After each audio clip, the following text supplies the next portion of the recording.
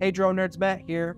If you didn't see my overview video of the DeepThink S8 low light camera, I'll put that link in the description.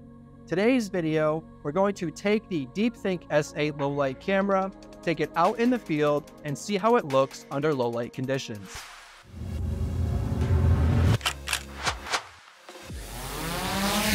You can see here the DeepThink S8 low light camera payload attached to a DJI Mavic 3 thermal. I'm not going to go over the specs in this video. What we're focusing on today is how it enhances vision at night. It's about 7:30 p.m. during this flight, and you can see the zoom camera on the Mavic 3 thermal is doing what it can to make the scene visible. However, when we switch over to the DeepThink S8 payload, look how it drastically enhances the scene. Here are a few more comparisons for better measure.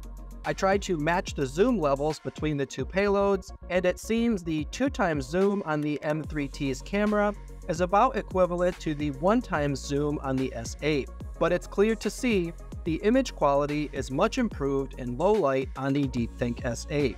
Overall, the DeepThink S8 is definitely worth exploring for your missions and offers great imagery in low light conditions.